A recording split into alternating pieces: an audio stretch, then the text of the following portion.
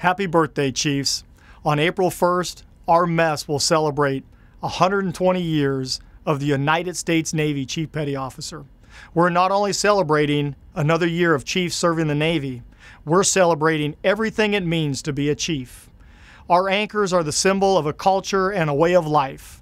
Since 1893, Chiefs have been charged with the responsibility of leading sailors to be the best in the world, ready to carry out our Navy's mission when the nation calls.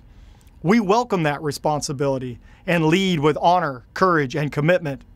As Chiefs, it's important to remember that we must be all in all the time, because being a Chief Petty Officer is not for the weak of heart, nor the lazy of mind and body.